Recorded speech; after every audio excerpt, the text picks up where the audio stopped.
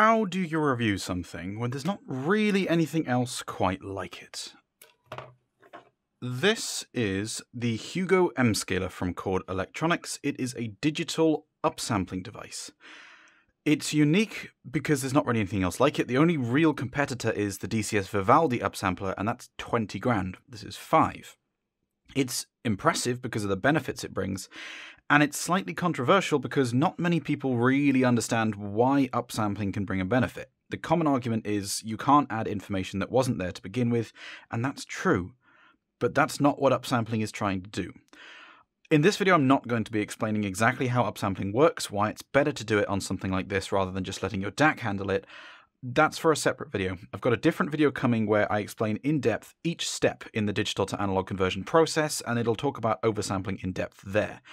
This video is just going to be focusing on the subjective impressions of the MScaler and whether I think it's worth your money to add into your chain. That's all.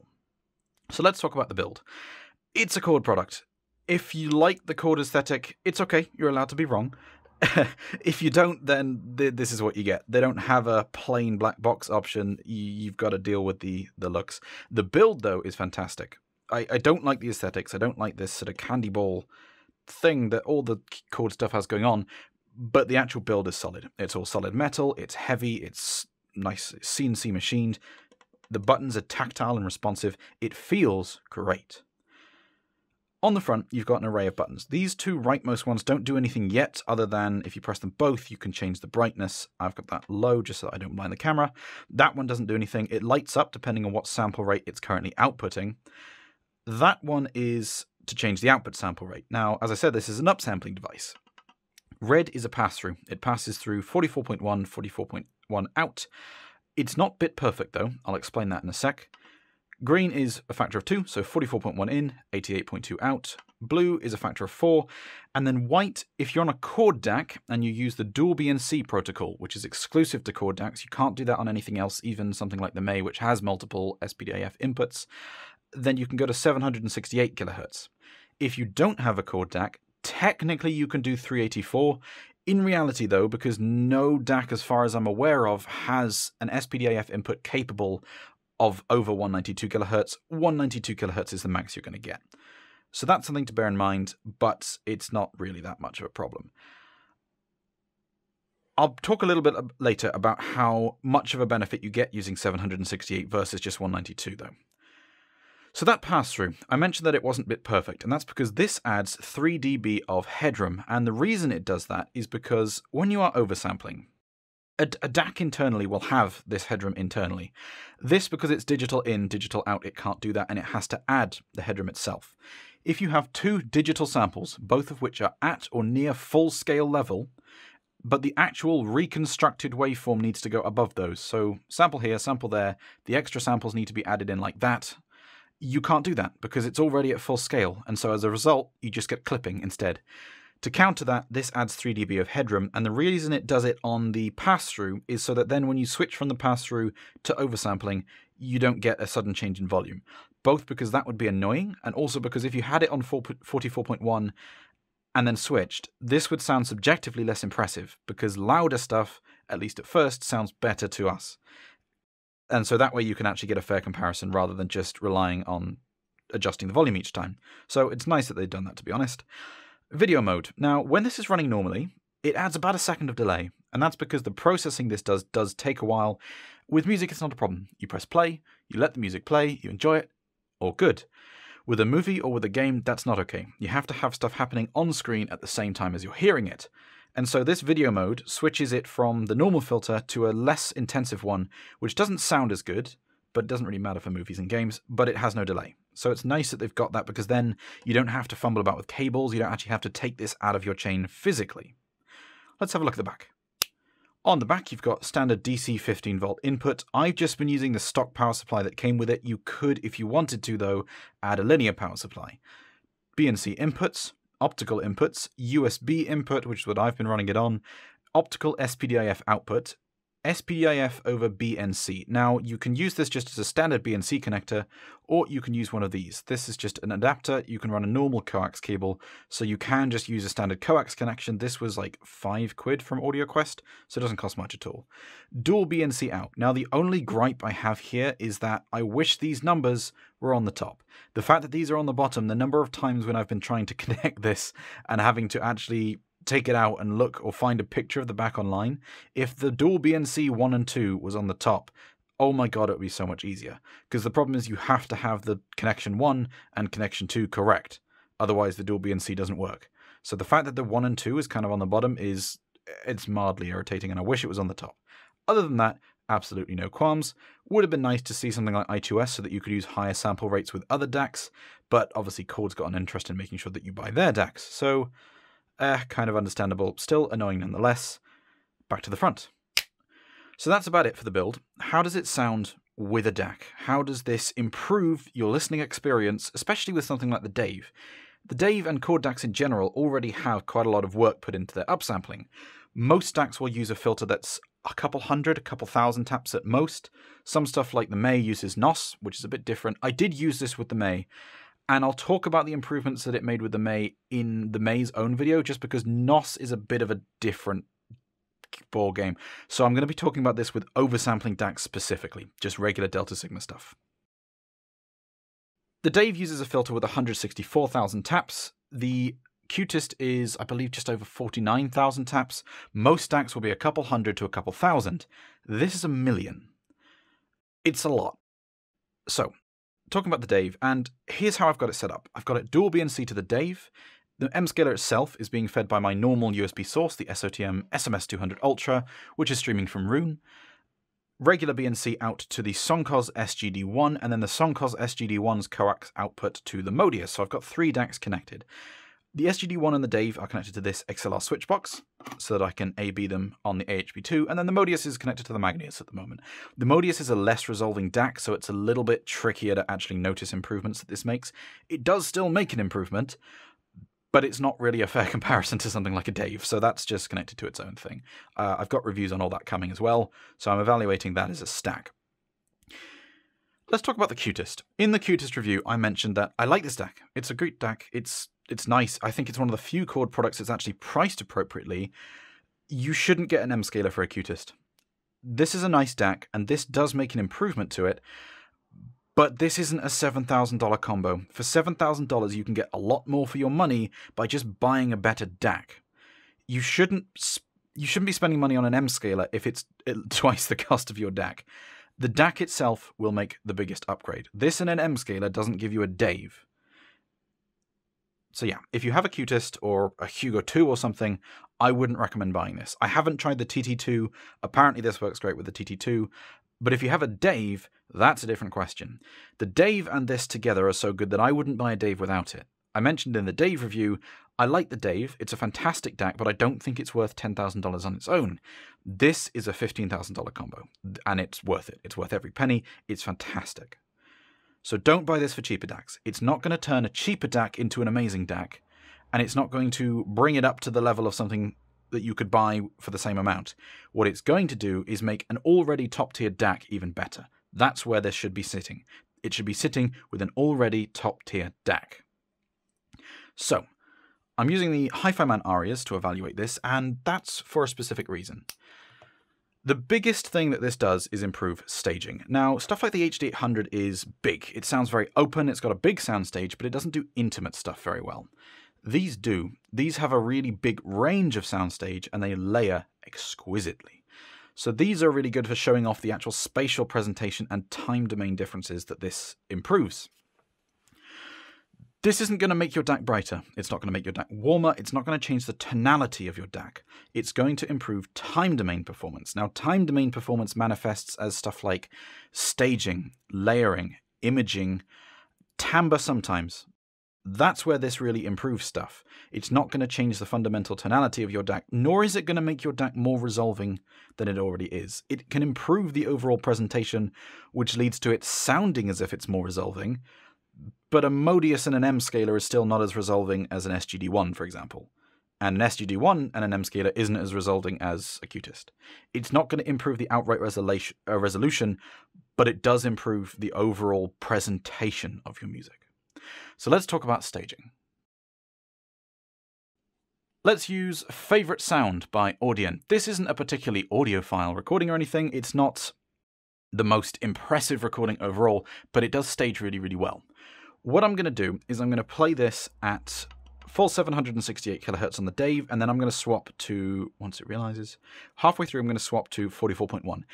I can't go from 44.1 to 768 just because the Dave, as you can see, takes a few seconds to realize that it's actually on dual B and C, and it plays in mono for those few seconds, which makes it hard to A-B. But it's also easier to realize what's been taken away rather than what's been added, so it's not too much of a big deal. And comparing between, say, 44.1 and 192 is instant, so that's fine. So, 768 kilohertz, favorite sound. Let's do this.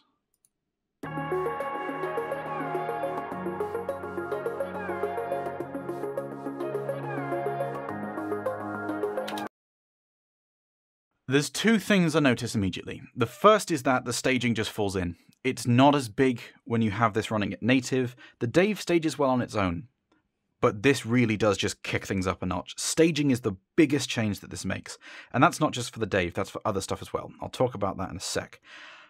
The staging difference is the difference between something being in your head versus in front of you versus across the room, and across the room versus across an arena. It's a big change in staging, and that's the biggest thing that I like about this. The second thing is that separation improves slightly.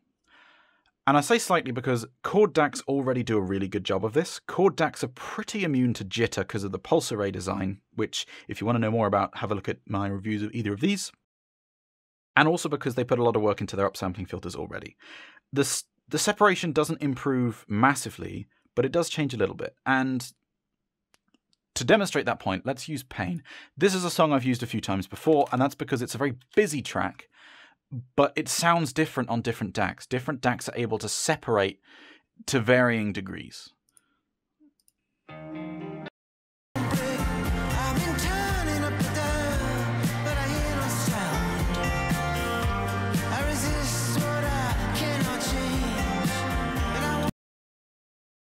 The biggest thing that you notice here is that the strings, the guitar that's being strummed on my right, is very distinctly separate when I've got this running in oversampling. And then when I switch it back to native, it's still there and it's still resolving and it's clean, but it's not as easy to pick out. It's not as easy to focus on. I actually have to make an effort to focus on it. Whereas when this is upsampling, it's just there. And I can just, it's like I'm looking at it. It's a subtle change on the Dave. On other DACs, though, it's not a subtle change. If we switch to the Songcos and do the same thing,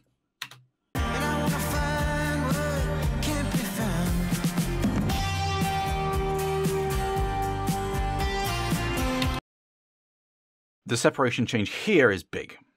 The Songcos is a good DAC. I like that a lot. I've actually got a review coming on that. This makes a much bigger change to separation with other DACs than it does with chord DACs. That's not because it's doing something special, it's just because chord DACs typically are doing that better already. A Dave alone is going to make things a lot more separate. In fact, Acutist even is going to be a lot more good at separation than a Songcos is. And that's for all the reasons I mentioned before. They're really, really good in that regard, so it doesn't change too much if you have a chord DAC. If you have a non-chord DAC, it makes a big difference. The third thing is timbre and speed of attack. Transients are a lot sharper. That's part of what's going into helping me hear the strings a little bit more clearly in this track. Let's pick something else which is a little bit snappier and faster. Let's do... okay, Blow, Bright Audio Brews. This is a good song. In the beginning of this, there's a hi-hat. And if I play it on the... let's stick with the Dave for now because that's a good DAC. If I play it native, and then I'm going to switch to 192 halfway through, and I'm going to see if I can notice any differences.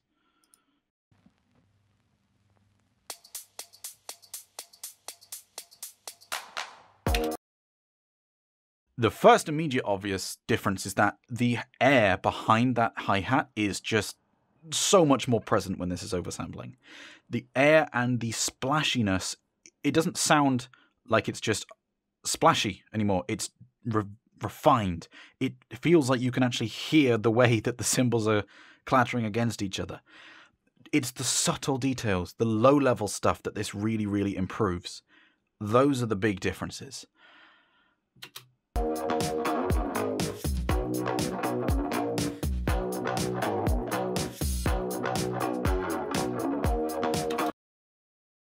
The other thing is the kick drum. The kick drum, when this is running, it sounds a lot more like a kick drum. With it off, it sounds a little bit more like it's just sort of, well, it's low-end energy, it's punchy, but it's not, the timbre of the kick drum isn't there.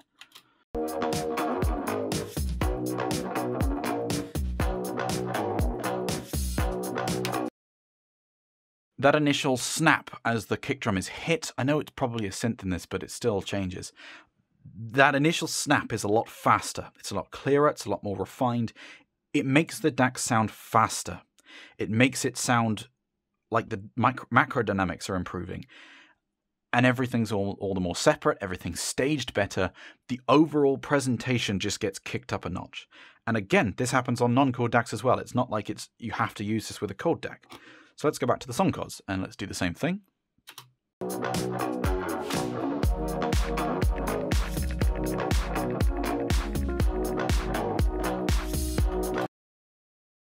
So again, the kick drum is so much less refined when I'm not upsampling.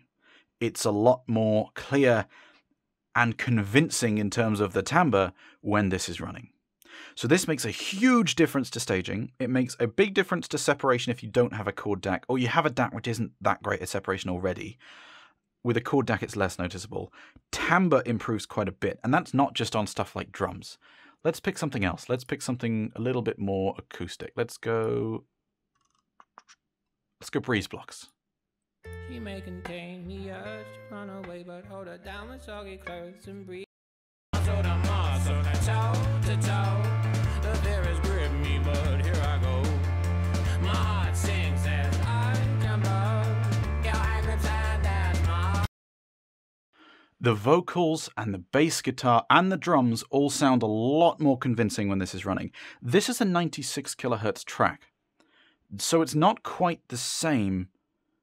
You don't get as much of an improvement because it's already a higher sample rate track, but it's still there. And that leads me next onto the point of, if you're not using a chord DAC, if you're getting this to use with a Rock and a Wave Dream or a Terminator or a May or something like that, is the loss of the ability to do 768 kilohertz a big factor? And the answer is no. It gives you about 80% of the improvement if you go to 192 kilohertz, and other than that, it's fine. You get all the same improvements, just a little bit less. It's still very much worth the money. It's still very much an impressive improvement, even if you're just doing 192. So let's go from 768 kilohertz on the Dave to 192 kilohertz.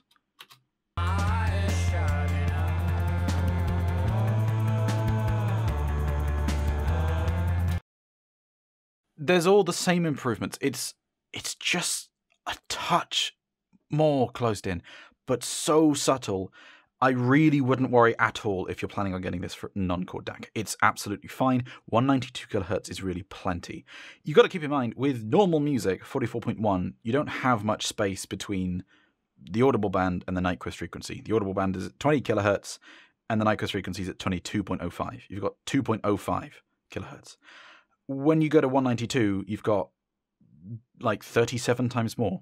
So it's a big improvement, and going to 768 kilohertz is nice, but it really is very diminishing returns. And I have to A-B quite repetitively in order to pick stuff out. It's a little bit deceptive on this because, as I mentioned, when you go from 192, say, to 768,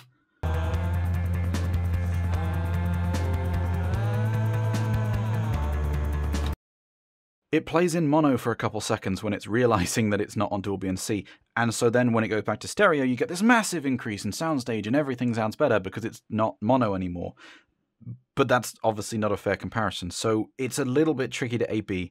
But going from 768 and then switching down quickly to 192, the differences are really subtle. The differences between 44.1 and 192 are not subtle. It's quite a noticeable improvement in staging, timbre, apparent speed, resolution doesn't change. I've seen a few people say that that makes their DAC sound more resolving. I don't think that's the case. I've tried it on stuff like the Modius, the SGD1 as well. Like, these are all pretty resolving DACs. It doesn't change that much about the outright resolution. It might appear more resolving at first just because the spatial presentation is better, the timbre is a little bit better, and the separation is better, but the actual detail retrieval on, say, the Soncos SGD1 with this versus a Dave alone, it's still not the same. It's still a big gap, and you still get the resolution of whatever your DAC is capable of. So it's a little bit tricky to pick those differences apart. Don't expect this to make your DAC more resolving, but it does improve other areas.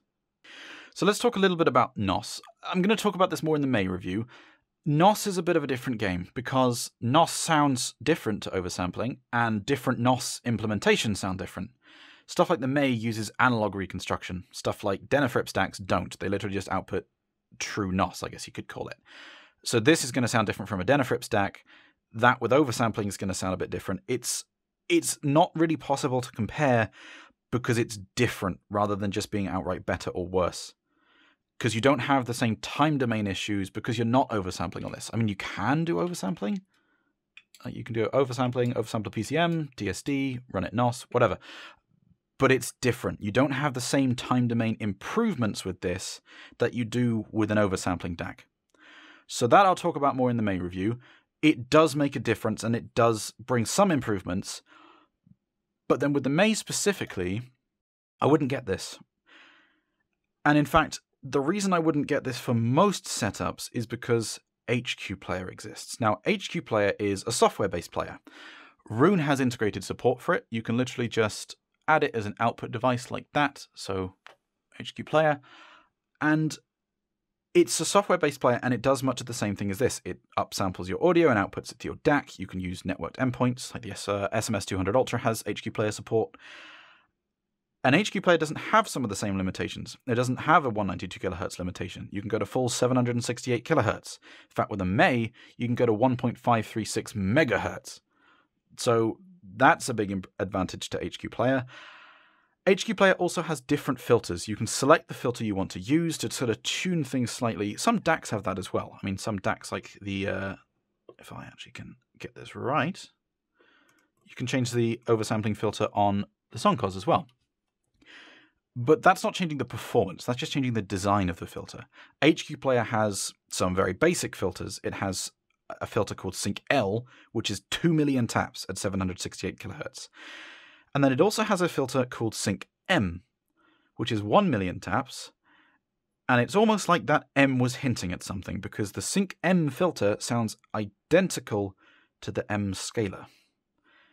And that kind of caught me off guard a bit, because then you go from thinking, well, this is fantastic, it's making a massive improvement to my DAC, to why would I pay $3.5 for this when I can get HQPlayer for a few hundred and use that? Well, there's a few things to know. One is that HQPlayer, you have to have a beefy PC. It's not lightweight. There's a reason that this costs quite a bit, and you can't do it on a DAC.